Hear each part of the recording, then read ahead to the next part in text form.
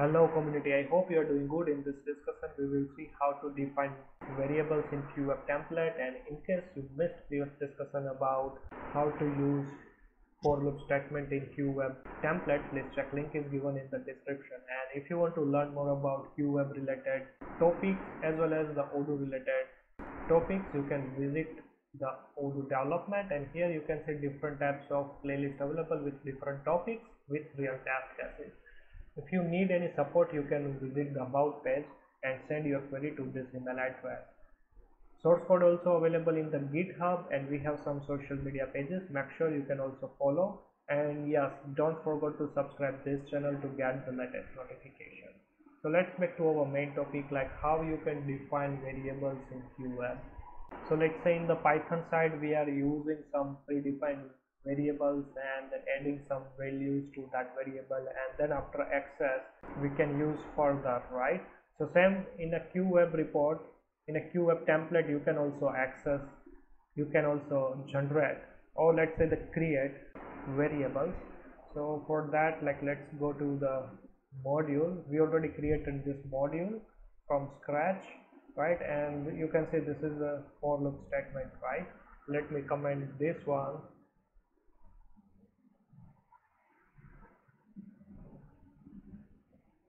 Alright, and here we will add variable tutorial, something like this. And for that, like, let's say in a Python side we are using like this, right? So here in the Qweb template you can't do like this. So for that you have to use the t tag, t-set. This is the variable. Here we have to use the variable name, and then after the value under the t-value, right? So here let's say a equal to 1 2 3 4, like this. So in our Python side we have to consider like this. Alright, so this is for the Python side and this is for the Qweb side. Now it's very easy to understand, right? And now let's say if you want to print this one, then you can use here the t-esc equal to a, right? And now you can see here I already told you in the conditional statement and the data output statement what is the difference between t-desk field and t-esc. In the t-desk field you can access only the fields of the specific model, right? But if you want to print another things, like let's say you want to print to some variables of the Qweb, right? So that part is also possible using the t-esc. So now let me print this a variable. Let me upgrade the module, but before upgrade the module I'm trying to upgrade module in the terminal side -u and the module name. If you don't know how to configure this Odoo with PyCharm, you can check editor layer playlist. I already explained. And let me go to in the student profile, let's say the Jethalal, and let me print here that variable name. Alright, so you can see this is a variable name 1 2 3 4. This is not only the you can add simple variables like this, you can also override this a variable here, t-esc equal to a t-desk value, in a double quote, in a single quote, WebLearns. And let me print this one also here.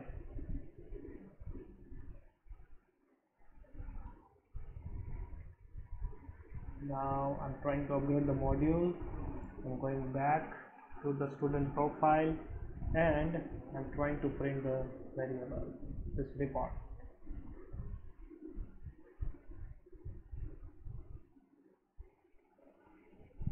Oh, we did one mistake here, sorry for that. Set. Let me upgrade the module. So you don't forget to add t-desk set, otherwise it's happen something like this. Alright,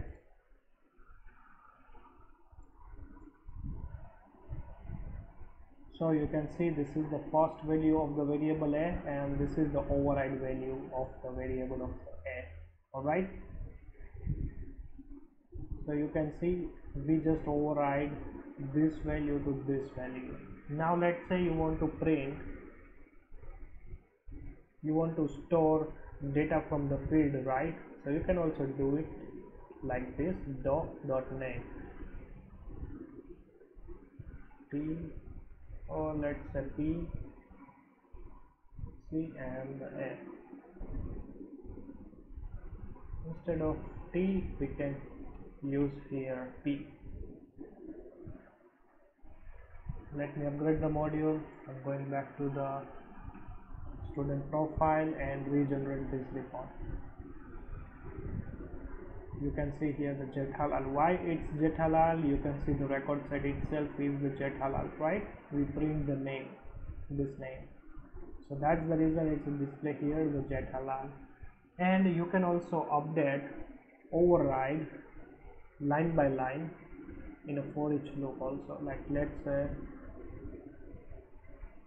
let me add this one,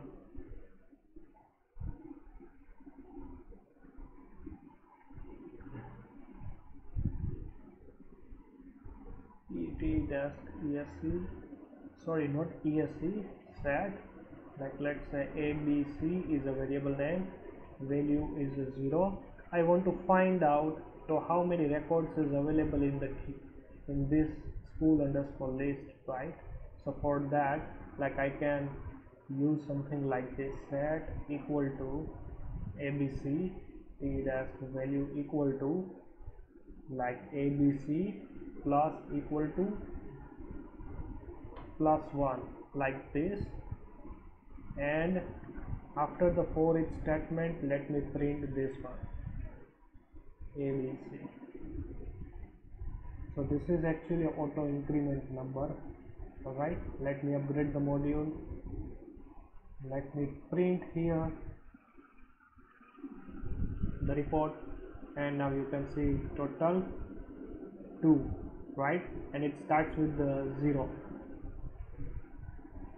And if you double check here in the school name, you can see total 2 records available, right? So that's the reason the total student is 2, and that's the reason it's display as a 2. Alright, so like this way you can add variables using t-set, and prefix value if you want to add using t-value, like this way. Alright, so this is the way you can create your own variables in the Qweb template. In case you have any doubt related to this topic, please comment below, and see you in next session.